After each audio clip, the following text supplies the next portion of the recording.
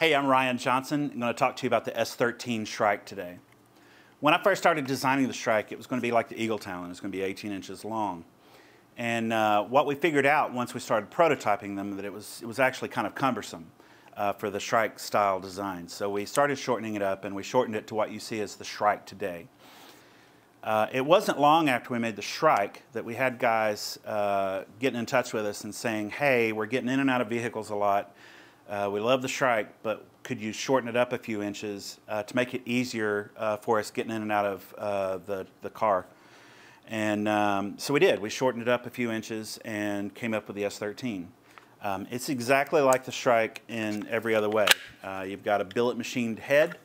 The tang goes down into this overmolded handle. You've got a small air gap right here. And then the end cap is 4140 pre-hard steel, or hardened alloy steel. The air gap makes it to where this handle, this overmolded handle, is shock resistant. So you can cut into live wire, you can not have a bad day.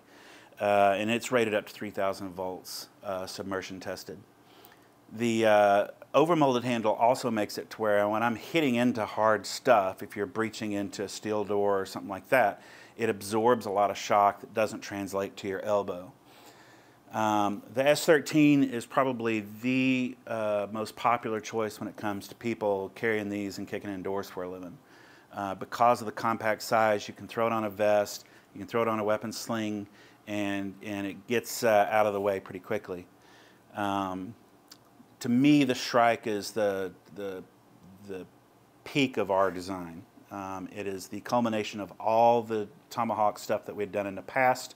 All the feedback we got back from the field went into the Shrike, and every batch it just seems to get better and better.